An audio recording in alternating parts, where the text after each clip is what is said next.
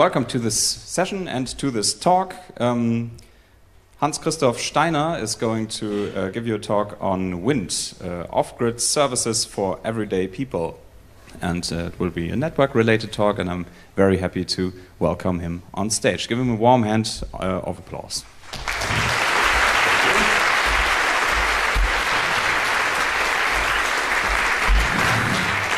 Thank you. I will be talking about our project Wind, which you just said, about really our work over the last 7-ish years about integrating offline connectivity with kind of nearby networking into the internet and making that something that you can use transparently. I'll give a little overview of some kind of randomly chosen or not so randomly chosen historical precedents that I think inform this whole discussion, talk about some of the work that, well, a lot of the work that we've done, and other examples that have been presented at Congress and other places, and also hopefully inspire everyone here who works on software of any kind, maybe even hardware, to also think about nearby and offline networks and how to integrate it into what you're making. This work is kind of under the umbrella of the Guardian project. We are a free software project focused on privacy in mobile. We make, that means when we do software development, we started with the idea that we want to make apps where privacy comes first. We don't want to compromise at all on privacy as in the whole process. So that means, you know, we haven't become rich and famous because we've opted for grants rather than VC money and things like this. One central idea for us is that the design, the usability of software is not in conflict with privacy, but really actually an essential part of delivering software that is actually secure and private. If people don't understand what they're doing, then they're much more likely to make a mistake. And if you design things in a way that the user has to choose between the dangerous button and the safe button right next to each other, then that can cause a lot of problems. So central to our design process is really thinking about user experience.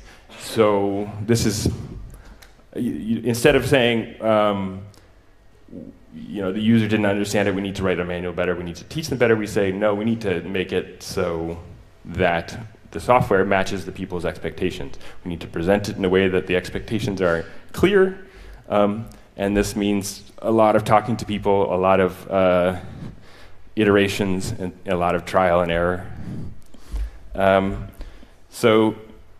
Guardian Project specifically focuses, the users we focus on are from activists and citizen journalists and human rights defenders, people, anything from like election monitors, et cetera, et cetera. We are often called upon to help inform software that's used in businesses, or business people who travel use our software. And frontline reporters, but really, you know, so the core mission was we really want to make privacy and these kind of things something for everybody. And we've kind of found this niche where we can work in partnership with all sorts of organizations who will give us money to focus on these people like human rights activists. And that we develop free software, and we try to push it out there in ways that it can be reused, both in terms of free software libraries, so that you can incorporate that into your apps, but also in terms of design research, design patterns, and things like this. So these are just a bunch, some of the, not all, but some of the partnerships. These are, a lot of these organizations represent, say, the target user. And so whenever we're designing software, we're always working in conjunction directly with people who have strong privacy concerns that we're trying to address, and other, accessibility. And we also always try to find, if there's already a free software project out there doing an essential part of what we're doing, we would much rather try to support another free software community than invent it ourselves. So this means we have to do a lot more talking as well. But so that's part of coming to an event like this, is to say, okay, where are the parts that we all can work together and make something better? Yeah. So I should also mention that I kind of wear many hats. I pay my bills usually through Officially Guardian project, but the way we work is that we often do a lot of the work just because we think it's important. I'm also a Debian developer. I'm also a core team of F-Droid and other things like this, things that don't necessarily pay the bills, but because we have some funding here, it means we can also have time to focus on things that integrate into the whole thing and are also really important. So, networks. So everyone's familiar with the internet, and the internet is now on our phones and in our pockets all the time. And I think more and more people are forgetting that there used to be lots of all sorts of kinds of networks out there, and that I think so I wanted to highlight a couple that were influential to me, and also just to point out that there's things we can learn from them, because some of these ideas people think, well, that's crazy to build a system like this. It's too hard. Well, and you can look back and say, well, actually, this was working pretty well not so long ago. Who here has heard of FidoNet? Some, okay. FidoNet is probably my first exposure to anything like a network. What it is, quite simply, was back in the days when a connection to a network was a modem and dialing into something. There was a thing called a BBS. It was basically a one-stop. It was one computer that lots of people could call into, and you could exchange. You could chat, you could find files, things like this. So a bunch of people figured out, well, if we want to exchange data to across the country, that's a very expensive phone call. But I can make a local call for free or cheaper, and then that BBS can make another local call, and that BBS can make another local call, and then we can have a global network that's actually affordable. And that's FidoNet spanned a large part of the world. It went from U.S. to Bulgaria, I think a little bit into South America, and just organized by people who wanted to be able to send little emails and things like this. Then, for me, one that's near and dear in my heart, anyone ever used beaming apps and Palm Pilots? So this is something I think is quite important. This is it has the idea of offline nearby networks built in from the beginning. Anything as far as I remember, if you had an app, you could beam an app to someone else. You'd be like, hey, here's this app. You want this app? And you point the devices and made a little noise. You could also beam contacts and things like this. And it actually worked pretty well. And it was just based on the same little infrared sensors as a TV remote control. And I think that it worked because of the technology was there. But more importantly, I think, is that they got it smooth enough, and this kind of interaction we were already talking about, oh, give me your card, or pull out your thing and pull out your Palm Pilot and point them at each other, was already kind of plugging into an existing human behavior. So it wasn't telling people to do some totally new weird thing. One thing that's getting a lot of media attention right now is El Paquete Semanal, the weekly package in Cuba, which is a really pretty amazing network of couriers moving hard drives around Cuba. What it is someone either goes to a country that has high-speed internet, or they have, through some source, they get it on Cuba. So for people who don't know, most of Cuba doesn't really have internet access, and the internet access that is available is extremely expensive. So people have figured out this thing. Well, they just buy a hard drive, and they fill it up with ebooks, movies, all sorts of things, apps, games, and then someone brings it into Cuba. They have a whole network this is a network that's of people who talk to each other and meet up, and they physically exchange these hard drives. So someone says, oh, I got the new weekly packet. You have your weekly packet store. You know someone who gets it from someone. You go make your copy. Then people say, okay, I want to get apps. They go to the weekly packet store. They pay a little money. You get some time on the hard drive. Copy what you need. And this covers Cuba quite well. And there's no wireless networking. There's no wired networking. It is people moving hard drives around and talking to each other and agreeing. And I mean, so this has often been kind of derided as sneakernet, which is something near and dear to us. I mean, and something as a last resort. But it turns out that sneakernet is still the fastest way to transmit data.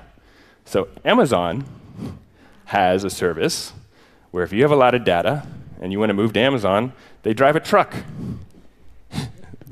They drive a truck to your data center, and they plug it in, and you load it up. And this is an exabyte of data. And I mean, I don't know all the exact details, but something like an internet, for one example case, it would have taken 26 years to do it over the internet, and it took them 6 months with this thing. So it's just really a truck full of wired hard drives. And then I feel like mesh is fading a little bit. So this is something there was quite a bit of activity maybe 10 years ago of people building DIY networks that can figure out how to route data through them by kind of on their own. And that's the core idea of a mesh network. And so this specific map is the Wi-Fi network in Catalonia. You can see like that is Barcelona, where the mouse pointer thing is. But so it covers quite a large area. I think it's 10,000 nodes. And to this, it's provided actually relatively high-speed networks in a place where the local telecom companies haven't really been interested for whatever reason in doing it.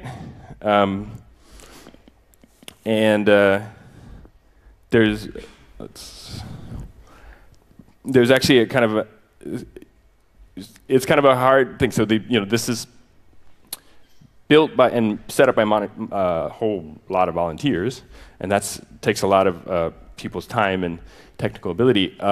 And what often happens in cases like this is that then they've done the hard work of actually proving that people want the internet, and maybe will even give some money to it to support it. And then the companies often come in and be like, oh, look, that's a market waiting for us, and then poof, and these things go away. There's another recent, I just learned about it yesterday. I mean, the outcome, but there's a telecom in eastern Nicaragua called Cecel. Very similar idea, kind of DIY community-based effort, because the local telecoms were not interested in eastern Nicaragua at all. They set it up, got it working, and then telecom saw, oh wait, people will actually pay for telecom service there. And then they, of course, then set up lots of towers and put Cecel out of business. And of course, the internet itself started as an offline network. That was, 1970. That was the internet. That was all of it. And this was, built node by node, starting, when they first turned it on, it was 2 or 3 computers talking to each other, and bit by bit, it was built out into what we have now. And on top of that, so that was a U.S. Defense Department really funded effort.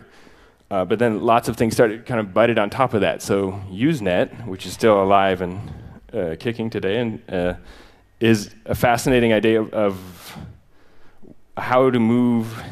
So it's basically like forums, and it's all organized by topics. And back when it was created, the internet was not really available, and people wanted to say, well, we want to use these digital media. We don't have access to the internet. How can we do this? So similar to something like FidoNet, this is computers calling each other, syncing up data, and what you get basically is this. So someone, like a university, will have a complete copy of Usenet, and then you can connect to them, whichever is the closest to you, and say, well, I'm only interested in this much of it, and sync with them. And then syncing includes putting your responses back in.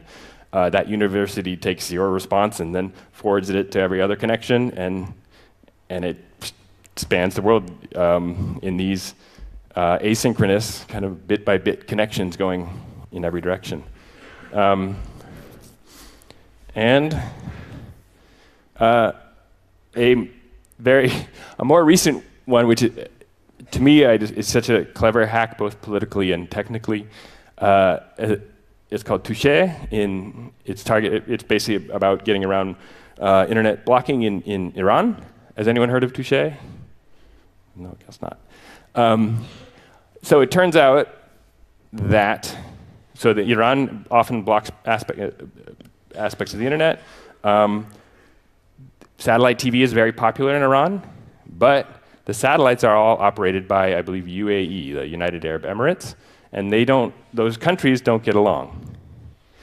So that is the people who put Touché together recognize, oh, this is an opportunity for us, because ultimately a satellite video is just bits. And it turns out it's a standard format, it's MPEG format, bits. So there's no one checking that your bits actually are a nice, pretty, playable video. So Touché is a system where they have a cable channel on a satellite run by the UA that's targeted in. It's available in Iran on the main satellites that Iranians use to get television. And if you subscribe to it, and you basically, a lot of these little satellite boxes you can download to a USB thumb drive. So you can just download, stream data to it, and then they have a little app that extracts, just like unzipping a file, but it's taking data out of MP4. So this, to me, the whole thing is just, I don't know, such a crazy hack that works that I found it very inspirational. So then why do we now really want to think about incorporating offline and nearby networks? Like, there's all these things before, that was the only way, or there was a direct need. And now it feels like, well, it's so easy for so much of the world to just get stuff on the internet. Companies like Google have really pushed this idea that, look, they can provide always connected services, and when you're always connected, then they can run these huge servers and have these insane search indexes and all this stuff that you can't do or no one's been able to do in a decentralized way. So they're so invested in this model of always connected internet everywhere. They're flying balloons. Facebook as well. They have their idea of putting drones up to beam internet, always connected internet around the world. And to me, I've always been very fascinated in the history of computers and the internet, and it reminds me of one I think often overlooked but very important story in the roots of the internet and computing, and that is a lot of this stuff like the internet was being built around when the Vietnam War was being fought. And while we usually think of like a lot, oh, the internet was a bunch of hippies making internet access or information available for free, that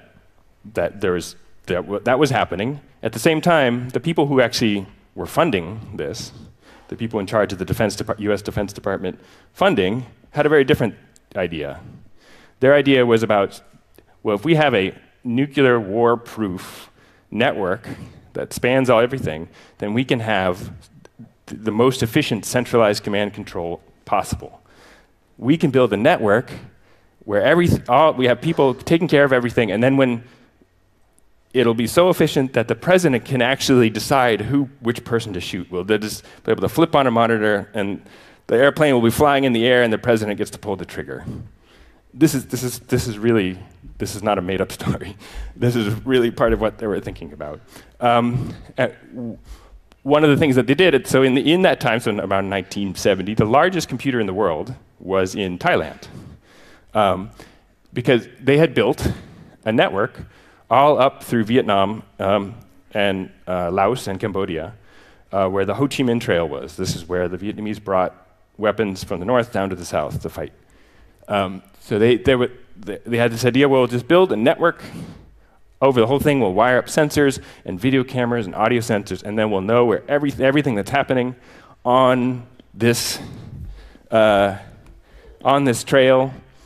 And then when we want to blow up some truck or something, there you go. The general can sit there and be like, that one.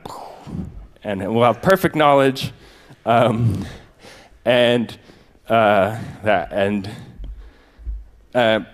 huge amounts of money, largest computer in the world. They built the system, and it was reporting all these statistics about all the things that they have killed and blown up. Here they have a nice map of all the places that were targeted via this system. And then after a while, someone tallied all the numbers that they had of all the trucks and airplanes and everything and people they had killed with this, and they realized that it was much larger than any of the estimates from the departments who just were trying to estimate the size of the military. And then after the war, you can now see this in museums in Vietnam. The Vietnamese had figured out, oh, here's a microphone, and when it hears a truck, someone shoots at it. So they just played recordings of trucks.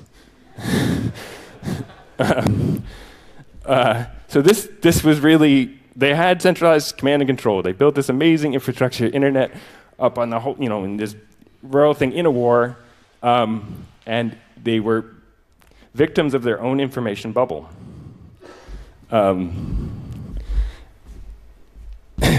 So, more directly, why do we need offline and nearby networks? Well, what we have is centralized, and getting, seems to me, even more so. In some places, in many places of the world, it's very fragile. In pretty much any place in the world, it can be fragile at surprising times. I worked in Lower Manhattan during September 11th. There was no internet, no phones, no cellular phones for weeks. There was no power. There were power lines this big in the street. So this can happen, in the middle of New York City. In a lot of the world, it's expensive. It's getting, easier and easier to censor it.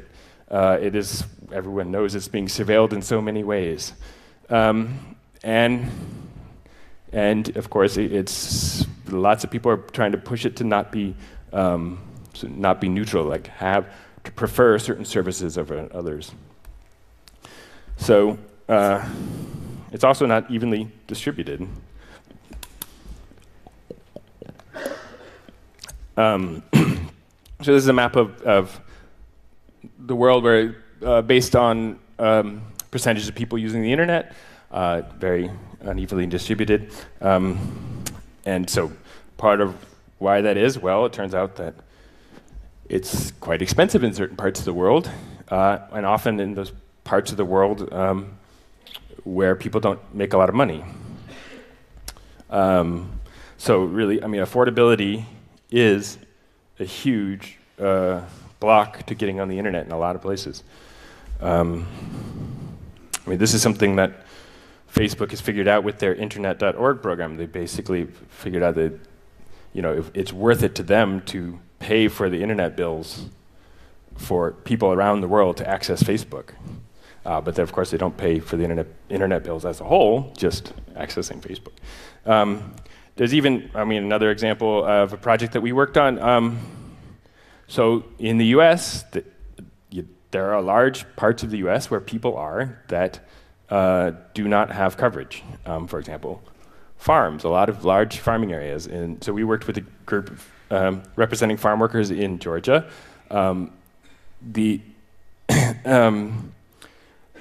We were helping them track the work that they did so they could get paid fairly. And for the most part, they did not have access to mobile connections or the internet. This is in Georgia, not hardly the most remote parts of the US. There's also lots of places in the world, so here's an example of Syria, where there's actually the internet, the connection to the world outside of Syria is pretty tenuous. Tartus basically has 3 connections, and then there's one in Aleppo, and that's it. And in some countries, they've designed them deliberately like this. So Libya, after the fall of Gaddafi, they were able to kind of go in and look at how the telecom was built. It was built to have one central building that could control every aspect of telephones and internet. And another nice example were these in Hong Kong, these protests that broke out, and they occupied this causeway. So it's kind of a very unexpected thing to have tens of thousands of people in a highway, and there was they were trying. It was political demonstrations. They were trying to get themselves heard, and they had put a lot of effort into trying to communicate and also keep abreast with what the police were doing. And there was quite a bit of attention about. I forgot the name. There's a service of a chat app that had a remote. What? No, this one was specifically about having a local connections. FireChat, yes, thank you. FireChat, and it got a lot of publicity here, but and that one was quite interesting because it worked as a regular chat app. But if you couldn't connect to the internet, you could also try via Bluetooth to send messages through the network. So it's a nice model of saying, okay, well, internet, if you have it, and ad hoc mesh if you don't. So now, I mean, these are a lot of nice ideas and hard technical issues. How can we do this? That's part of the question that we've been working with. Our most recent work has been related to a Mozilla competition around offline networks. And we we chose to focus on Latin America and to kind of broaden our horizons. And we started out, we had done some work over the time. We started out with some surveys to get some ideas of what were the issues, like what were the concerns about people. So these are the respondents from these countries that we talked to. Then we're just trying to get some general ideas about, when you're using a phone, what are the problems that you have, and so the cost of data was number 2, and batteries number 1. So we had come at it with a perspective very much thinking that what we had heard, we had just learned a lot about how expensive it is to use phones in a lot of parts of the world, and that was our focus. So then we were surprised to see, actually, yes, that's a concern, but battery time is the number one.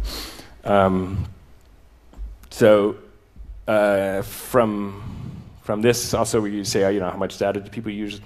So 2 gigabytes or less is about half the people that responded, so not so much.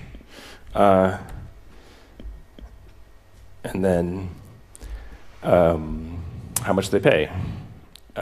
So most of the people were paying more than $20 a month, which in the EU is not so much money. In a lot of places, that's a lot of money. That's a substantial portion of their income, so about 10% of a lot of people's income. And from this, we did a lot of interviews and things like this, and we find that having real stories is very informative to the process, but there's a lot of privacy concerns to that. Actually saying, oh, can we interview and spread your story about your concerns around the world? So what we did actually was, based on our surveys and interviews, we put together fictional people, and these are 3 of them, and try to keep them close to what we were hearing. And so these are, I think there's 8 or 10 or so, all available on the OK Thanks website. It's linked on the talk page. And it just kind of tells a little bit of their story, their phone, their income, and things like this, what apps they use, and what they do with the phone. And these were for us, very helpful in thinking about how to prioritize things. Battery. We put more effort into battery conserving. Then, based on that, we went back. The longest running piece of this work is in F-Droid, where we started in about 2012 with this, what we then called app swapping. And from there, we've tried to think about,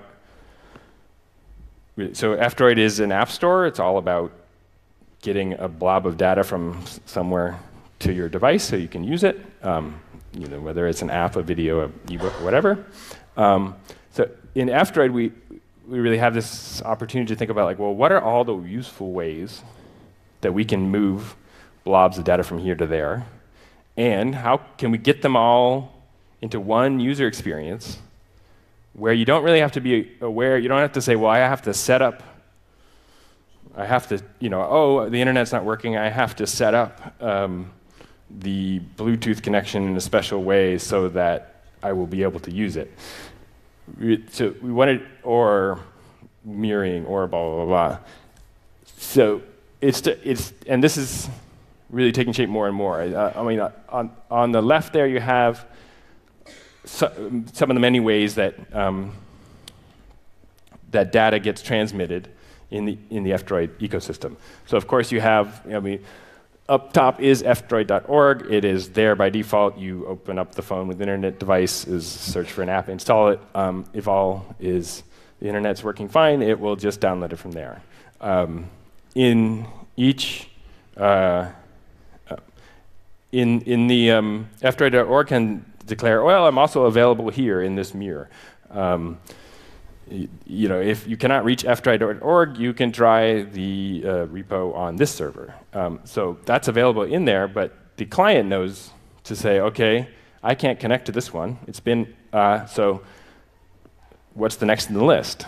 And we'll try that. And it'll keep on trying. And then users, if you have your own server, you want to set up your own mirror that's closer to you, you can set up your own mirror and add it and share it to anyone. And that same logic applies. The user doesn't have to know that the main one failed, or even there's no notification or anything. It just keeps going until it can't find anything. If it can't connect at all, then you're notified. So that still is a centralized server. That is fdroid.org is a central community of people. Everything that F-Droid makes is free software, and we try to make it easy for the people to use it. So, for example, there is a Guardian project app repository or repo. Anyway, you can just kind of subscribe to it. You can send the link via email, click it, and F-Droid says, do you want to add this? And then that also can have its own mirrors. And you can have as many of these as you want, each with their own mirrors, each with their own setups. And then we have the nearby functionality. So every phone has radios that can talk to each other. There's Wi-Fi radios, there's Bluetooth radios, and these are set up to exchange data. So in F-Droid, it has the Nearby tab to help you walk you through the process of making a connection, so you can exchange apps. Any app or video or things like this that is installed on your phone, you can make it available and connect to someone else's device. They see it in the regular App Store experience, click install. And also, then there's the problem of, you need to do this procedure, you need F-Droid talking to F-Droid. So if you want to send, say, I have an app I want to send you. I don't have F-Droid. OK, well, I can just send you F-Droid straight. So that's a relatively straightforward thing. That's here on the left, of just saying, OK, well, I'll send you F-Droid first, and then the rest will be much easier to sync up. And then, of course, it needs to also play nicely with other app stores. So the world of Android, people are used to only having Google Play, but large parts of the world, many app stores is normal. China, for example, India, other places. And for this to be a whole ecosystem, they all have to play nice. So if you're getting apps from Play and then you also install F-Droid, then F-Droid will do what it can to work nicely. You can, of course, then, if you install an app from Google Play, you can, of course, share it on using any of these things. And then we recently saw a nice, kind of a surprising example that someone came to our chat room and just said, oh, by the way, I've set up a store in Cuba. And so because we put the effort into the whole tools to make sure that if it can talk on a network, it'll work regardless of whether it's the internet or not. This man in Cuba decided he was going to open a mobile phone store, and he thought a good way to promote his mobile phone store would be to have a local Wi-Fi access point that you could connect and get free apps. And so that he was on the edge of town, and he said, well, if you come here, you can connect for free to my network, you'll get free apps, and then, if you need a cable or El Paquete, I think he does that, then my store is right here. And so this is a kind of this is an interesting model to me, because it's, for the most part, it's offline. It is one Wi-Fi access point with a hard drive plugged into it, more or less, and it works. And then every so often, he syncs with the internet. So it's a kind of like once-a-week internet connection. And along those lines, there's these little things, like all sorts of little boxes that have Wi-Fi and storage in them now. And this one's called Library Boxes Software for it. It makes that idea of this kind of occasionally syncing to the internet and having a local store very, very simple and very cheap. So I also want to point out, we're not the only people doing this work, and really what we hope to see is a lot more people focusing on this kind of thing and doing it in a way where we can interoperate. So Briar's messaging app, there's a talk from last year here at Congress from Torsten Grote, which it's a very similar idea. It uses the internet when it's available, but it also can do local connections for sending messages. We worked a lot with Tibetan activists in Dharamsala in northern India, where a lot of Tibetans are based. They are quite remote, didn't have networks. They've set up their own whole systems of both a network and computer systems that cover their area. Then, I mean, what we're seeing now, even the Silicon Valley doesn't have perfect connectivity, so you can get offline maps on things like on Google Maps. And we're seeing, Apple and Google now are also pushing this nearby idea. It's I guess, hitting the mainstream. And specifically, so, they have huge engineering resources, which is a wonderful thing to see on that, but they always come, in the case of Apple, they often make it work really nicely, but then they stick in arbitrary restrictions, like iTunes is not allowed to do nearby because they don't want you sharing music, or and Google, of course, adds in extra tracking because that's their business model. And from Apple, there's a very important lesson to always, when you're designing systems, think about spam and abuse. This is apparently become a thing in New York where people are doing AirDrop. Apple AirDrop is their nearby service. Dick pics to anyone who's on the subway who happens to have left their AirDrop in. I guess there's a kind of listen all mode. So you open your phone and it shows you the picture right there, right? Less than ideal. And there's also two apps called Share It and Zappia, which have many millions of users, which do this nearby sharing quite well, but that's what they look like. To me, that doesn't look like they're really focused on the nearby so much. I mean, when they started out, it was very simple and it worked nicely, and then it's the same. They're startups. It's the same business model. Now they're trying to track and monetize you with like endless swipey things. So we need to do it another way. If we really want to have something like that's neutral and nearby and working offline, it's not gonna come from Apple and Google, and it's not going to come from the VC funded startup. And for to highlight really the way we're thinking about it, like what we want to put up first and foremost is that ultimately we want people connecting to people, and thinking about how people act rather than encouraging them to act in a way that works with your business model, and also putting this into the design of how the protocols work. So this is some early thinking from Paul Baran, who's a researcher involved in the design of the internet. So it's interesting. 1962, he's thinking about centralized networks, decentralized networks, distributed networks. But these all assumed that those points don't move. But people move, and now that we all have phones, we have to consider that movement is always going to be part of this. So that means at some points you will have a great connection to the internet, so you can use it. And then maybe it's that centralized hub and spoke. Other parts, it might be some more decentralized.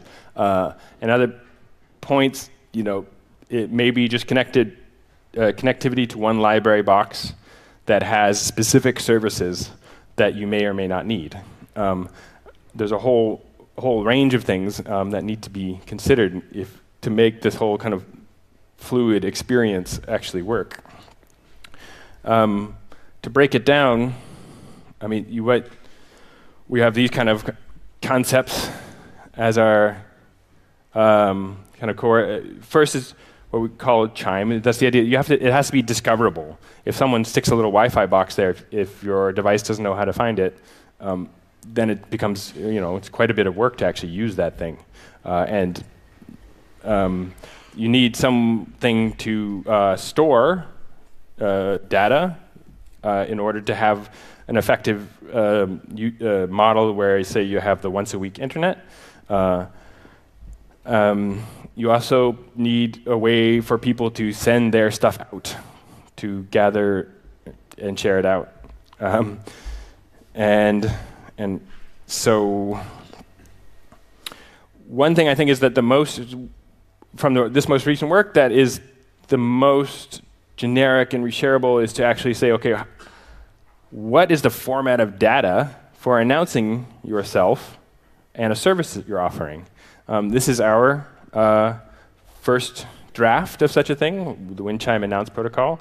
And so this needs to announce, I am available on this Wi-Fi node, so the SSID, BSSID. I am available at this address. I am available at, whether it's Bluetooth or not. And this is the kind of service I am providing. And it has to be in a standardized way so that it can happen automatically. You don't want to present a whole list of text with many things to the user. That's not going to ever be useful. Then we also have this available in a library for Android called Ayanda, which just tries to make these core pieces really easy to do in an app. So that's the discovery piece, the sending files and the receiving files part. So then the question is, how can you get started doing this in software that you're working on? And some of it is just a matter of trying, as we've learned, where most of the time you think, well, if I have a network connection, even if it's just a local network with small nodes, it should just work, right? If I'm on a mesh network, it should just work because it's all the internet. Well, it turns out it's pretty normal to check for specific things that only exist on the internet. And then that ends up being the only thing preventing your software from working in a nearby or offline way. So that's the first thing, just set up a network of, or get a library box, one node, see if you can talk to it with your app. Does it work without a domain name? So we're used to, ccc.de, but if you just have an IP address, just the sequence of numbers, will your app work? Because that actually, the domain name makes it a lot harder to set up individual lightweight nodes. And then, in the flow of using your app, is there data that can be sent and cached in a way that's not, say, leaking private information, things like that. And just starting to think about that is the first step of saying, and with a lot of little tweaks, a lot of software can work then on nearby and offline networks without big fancy changes of syncing with Bluetooth and things like this. So to wrap it up, I just want to say that really what we know that this is possible.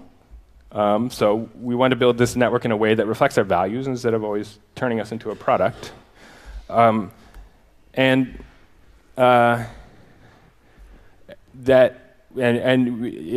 means building a network that will do something useful if the big provider is not available, making it easy.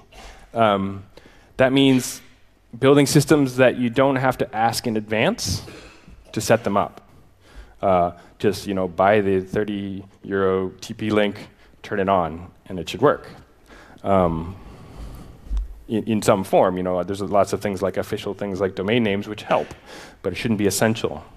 And then thinking a lot about, well, how can we keep this affordable? I mean, affordable, accessible, and without any kind of arbitrary things like, well, you can sync anything you want, just not iTunes songs. So affordability, then, it might feel like, well, it's less important here, but when the system is made up of affordable little bits, that gives you a lot more flexibility in how you build it. So it really applies kind of everywhere. And in closing, just to leave a little something that inspires us. Is these are these starlings in England that every night gather and just fly around in these swarms of these self-organizing swarms, which are many different individuals, some leading, some following. The leaders change. I highly recommend watching. The videos are amazing of these birds, and if we can make networks with that kind of fluidity of organization, then that would be quite an amazing thing. Thank you.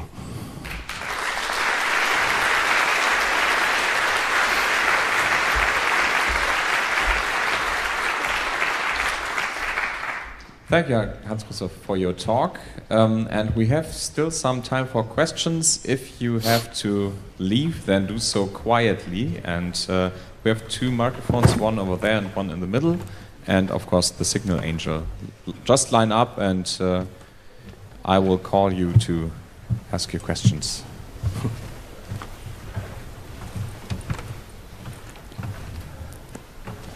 Don't forget to be quiet while walking out.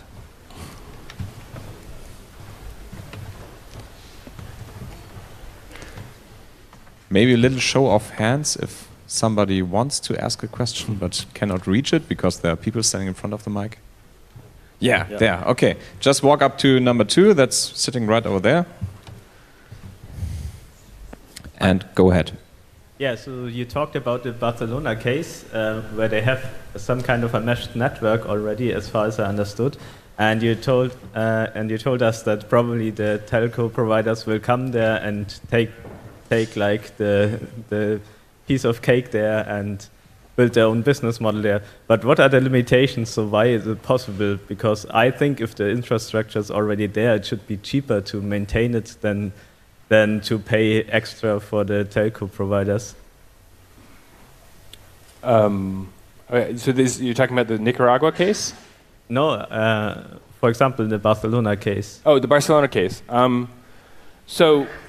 Well, the problem is, if you have a company, if you have good competition and they can build the networks cheaper and maintain them and do them in a way that's with net neutrality and things like this, that's great.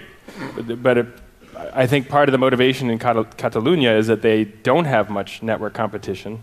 And in Nicaragua, very much so. There's a Spanish company and a Mexican company, and that's it. They're huge. And so that these companies are not responsive to what people want to do and often put arbitrary restrictions and things like that. Does that answer your question? Or? Well, I was kind of wondering why it's not competitive. Why like the independently built infrastructure is not competitive. I think in the case like of Nicaragua, the telecoms they have lots of money. They really don't want anyone to set a precedent of being effective competition. And so they were like, oh, they're actually getting subscribers, let's crush them. I mean, they're monopolies. They're huge, huge monopolies. I mean, that's part of it. So I think it doesn't matter the cost, really. They don't want people getting the idea that they can start competition. Okay. And yeah. Okay, microphone number 1. So you currently focus on mobile technology. Do you consider the desktop or the laptop out of scope because it's irrelevant, or just because you want to make it a feasible project? So for the general idea as a whole, absolutely, it's fully in scope, and yeah, we want to see that. Me personally and Guardian Project as a kind of organization, our development work is on mobile, and that's why this have such a mobile bit, but we'd love to see desktop and things like this. Okay. Number 2, please. Hi. Thank you for your talk. I have actually 2 questions. One is, as far as I understood right now, the Bluetooth is the way to go for these decentralized networks, at least what people are doing right now. And what is the biggest thing that that people have accomplished until now? Like, what is the biggest decentralized network, Bluetooth-based, maybe in this chat client or something? And the second question is, you mentioned a lot of technical problems that happen. And so how does the routing actually work with this Bluetooth stuff? Do you have like geo-based routing, or do everyone knows everyone, or, yeah. Thank you. Yeah. So, yeah, let me see. Start with a simpler question. So it's not just Bluetooth. So it'd be Bluetooth. So you can do Wi-Fi just if you have an access point without the internet. That works. There's also things like Wi-Fi Direct, which seems to be can work nicely, but not always. So really, you have to kind of consider all of them if possible, and not one, because Bluetooth is often the easiest to connect, but really slow. Where Wi-Fi is harder to connect, but much faster. Then the largest, I mean, Usenet is the largest. It's like terabytes of data. The what I mentioned with the forums copying around. That is generally copied around on the internet. That's the largest one that I can think of. And the last question was, routing. So that's, I think for a lot of, so they really would, this wouldn't really be on the kind of transport layer where you're thinking about routing. The idea more is to say like, well, so if you want to do ad hoc routing, then you would build a mesh network, because mesh networks are all about ad hoc routing. FireChat does some, I believe they do some ad hoc routing in a very small scale in Bluetooth, and some of that I think is freely available, if I remember. So really the idea is more that, so like in the case of F-Droid, I think is easiest, is that you make, there's a system where we have a concept of a repo, which is a collection of apps, and et cetera, files, and it has a kind of a globally unique ID. It's the signing key.